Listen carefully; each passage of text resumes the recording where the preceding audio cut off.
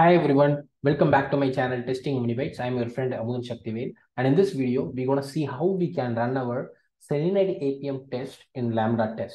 Again, LambdaTest is one of the cloud providers available. There are other cloud providers available too, but I thought I will make a video on LambdaTest because I really like their platform compared to others. I have recently been introduced to LambdaTest by one of my friend, and and to be honest, this has really good features, right?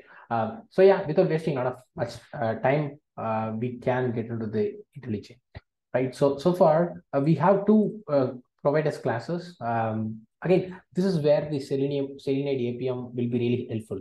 For example, look at the implementation. It is very clear that this particular class is responsible for launching the Sauce Lab Android app in our local, right?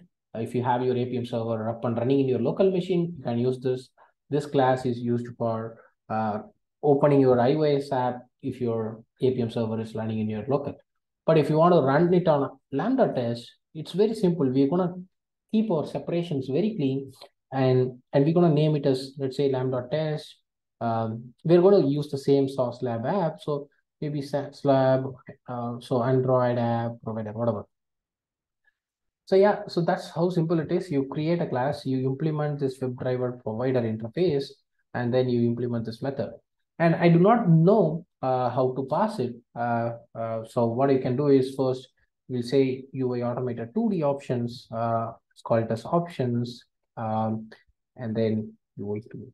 So if you want to launch your Android app, you want to use UI automated 2 options, right? So, but apart from that, the design capabilities, we do not know how to pass it because it varies for different cloud providers. So we need to check their platform. So let me go to their website, and if you don't have an account with LambdaTest, it is very simple to create them. So you can just say LambdaTest login, and then you should be in a position to log in, right?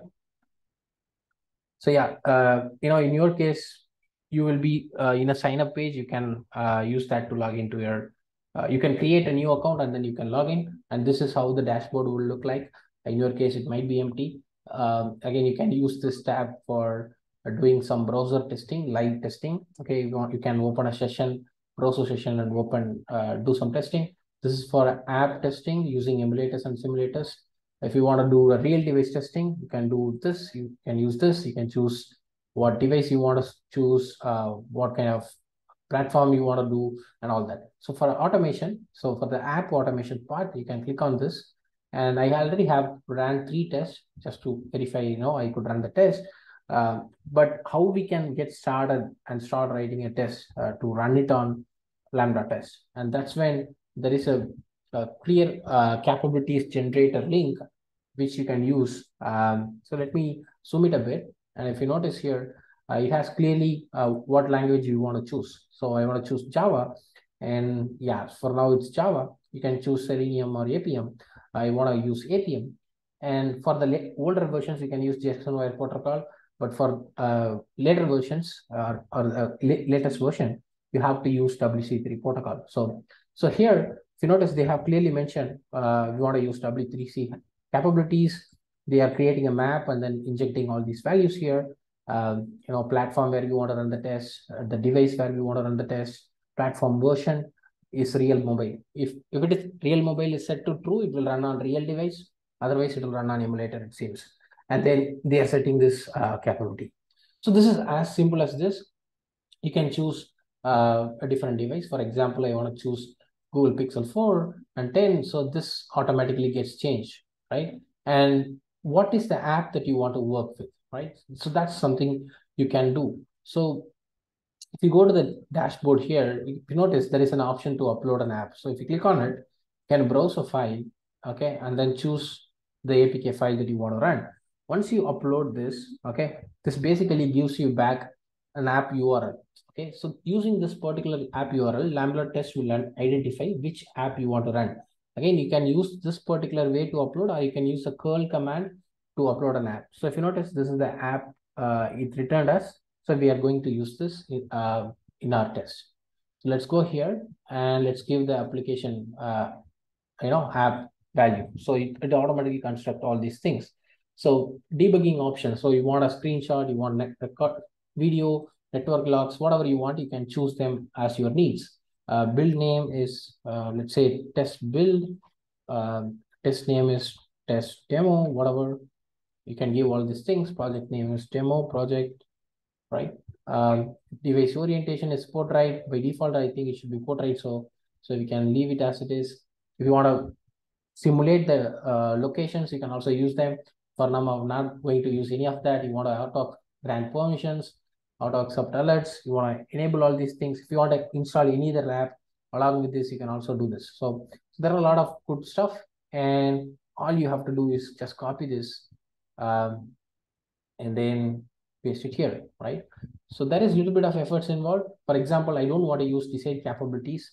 So I can use UI automator 2 options instead of that. So let's import the class. Okay, and you don't have to provide the generics. If you have already provided here, it is automatically understood. And instead of this, all you have to do is calling options. Again, you can also use design capabilities, but I personally prefer using options, right?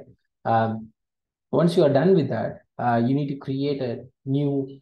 So what we have done in here is creating a new Android driver and then this. So let's copy this, go here, LambdaTest, and put it here. But the URL is not going to be a local host. It should be a LambdaTest URL. How to get it? So if you go to the dashboard again, okay, so you can see the information here. Okay, the hub information is here. So let's copy this, and then we can directly put it here. That's it. So this is my username.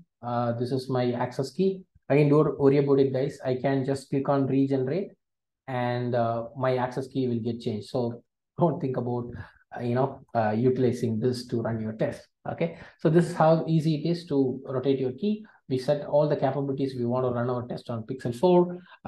Everything looks good. And the only change that I have to do is there is some errors. Let's see what is that. Let's go to the end. Okay. Okay, I think there is one extra bracket here. Let's remove it. Now all looks good. So let's go to the Selenide properties and choose the provider. So LambdaTest Android app provider. That's it. So let's close all these things and let's open the demo test. And let's try to run this test. Okay. This time it should launch the app, but not in my local. It should run the test here in the app automation here, the LambdaTest. Have you noticed? You can click on this and there is a new build.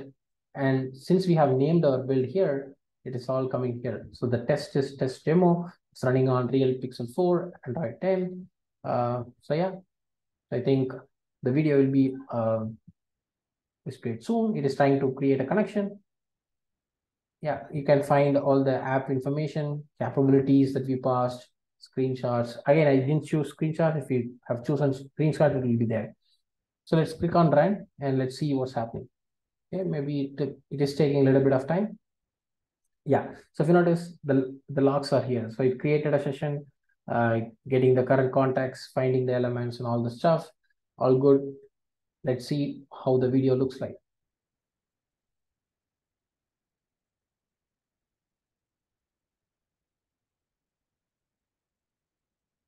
So it is trying to basically create a session. And then, yeah, so launch the app. You should click on the first element and then check whether the add to cart button is displayed. So you can also see the logs here. And then if you notice the Appium logs, you can see the Appium version it is using is 1.22.3. Let's say if you want to even customize that, there is also a way you can go to LambdaTest and then can add one more capability and provide Appium version and 2.0. And this basically lets you to run the test on Appium server 2.0 version. So there are different versions available. But yeah, you can choose the 2.0 version that run your test. Again, the time it took is almost 20 seconds. Even if I run this in local, it will taking 14 to 15 seconds. So it is running really fast, right? Compared to other providers. Yeah, that's all about it. I'll see you guys in another great video. Until then, tada, bye bye from Amudan. Bye guys.